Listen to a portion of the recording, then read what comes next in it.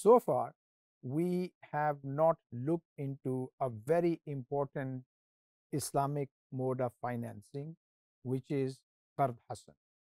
In fact, a lot of Islamic banks find it very difficult to use Qard Hasan as a mode of finance. And from the pure banking viewpoint, actually, this is the case. In case of Qard Hasan, someone extends loan to another person, and at best the lender can expect to receive the principal sum back. There is no return. Banks are not interested in this kind of charitable activity. Hence, Qard Hasan cannot be considered as a mode of finance. It can be considered a mode of financing by those people who are looking for zero return on financing. Of course, banks are not interested. If banks are interested in it, they could be interested in it because this could be a pull product. What do I mean by pull product?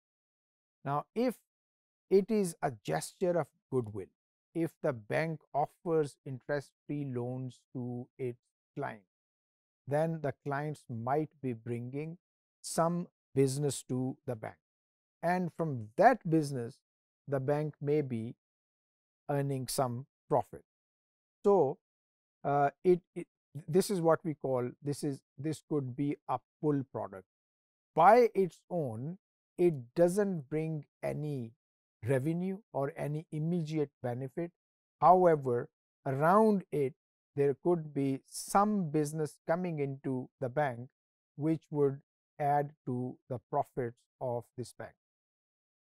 Having said that, it is important to be very careful when using a Qard Hasan as a product, because in case of Qard Hasan, the bank cannot benefit from Qard Hasan directly or indirectly. Any benefit which is accrued because of Qard Hasan, that might become a prohibited income for the bank.